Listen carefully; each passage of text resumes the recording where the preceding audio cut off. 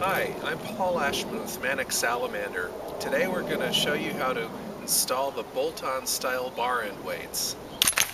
Let's start by opening up the package full of hardware.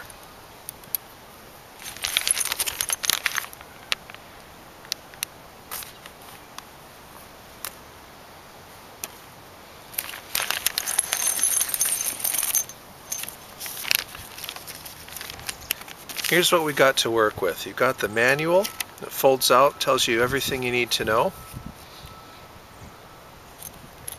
You've got two sets of screws of different lengths, depending on which one fits best in your application. Start with the shorter one first. You've got a bunch of shims. They look like flat washers, but they were stamped out to my own specifications. The number of shims depends on the kit and the bike that you're trying to fit. One thing that, because of the bike I'm going to demo on, you're not going to see is what I call a nose. A nose is just something that the screw can go through and the weight will go on over, and that nose interfaces with the end of the handlebar. It just so happens that this particular bike doesn't need a nose, so the thing that meets the handlebar is one of the shims. No big deal. Another thing you won't see in this in this particular kit, but which is on some bolt-on kits, is this red thing, which goes in the end of the weight. It makes a sort of a red ring around the bolt, which you might have seen on one of the pictures in the website. The ones with bigger bolts don't have those, and this is one of those. It's a Kawasaki Concourse. You'll also see a pair of lock washers for the bolts you use to put your weight on. So here's what we have to work with today. Let's get to deinstalling the existing bar end weight, which is usually the case on a bolt-on installation. There was a bar end weight there before. The first step is to remove the existing bar end weight. Now it just so happens that I have a throttle lock already installed on my Concourse, so I'm going to cheat a little bit because this is what I'm going to put back on, but I can illustrate a couple things you might run into. For instance, a lot of the original equipment bar end weights or bar ends have a little plastic cap that presses into the end, covering the hole that the bolt is under.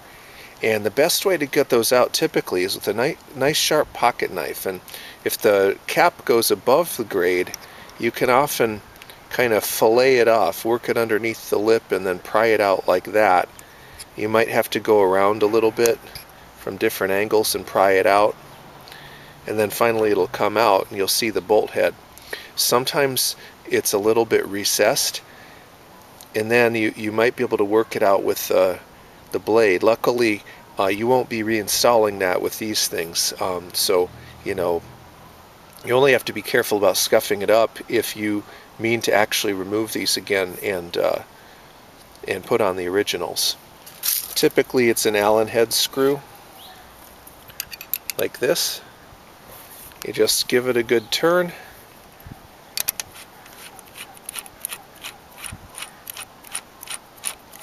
It'll come right off. So here's what happens next. You take your throttle lock. The manual will say to put a certain number of shims into it. You just stuff them right in there. And then you put the nose on top of that. And like I said, I don't have a nose, but some bikes it'll look like this, or there will be some other shape of thing you put on top, which is made to interface with the handlebar. So with the shims and the nose on top, you then press it against the bar. And what you're looking for is you want a small clearance between the grip and the throttle lock. And this obviously has no clearance, so that's no good at all. You'll have to add a shim. Now that, see, you've got that small amount, and so you test it. You see, is it pulling on the collar of the throttle lock when you turn it?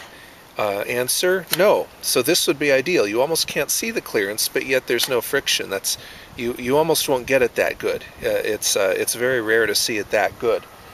Just to let you know, sticking in another shim, you press it against, then you have this amount of this certain clearance. Now, This is not unacceptable. Most bikes will run just fine on that level of clearance. It's about 40 thousandths of an inch. But if you go up one more shim, like that, that's too much for sure. So you'd have to take a shim away. So on mine, it looks like 3 was just a really lucky shot. It was ideal, which you seldom get. So that's when you take the throttle lock off, you thread a washer onto the small bolt, just to see if it's good enough. The small is better than the big, usually. And you screw it right on.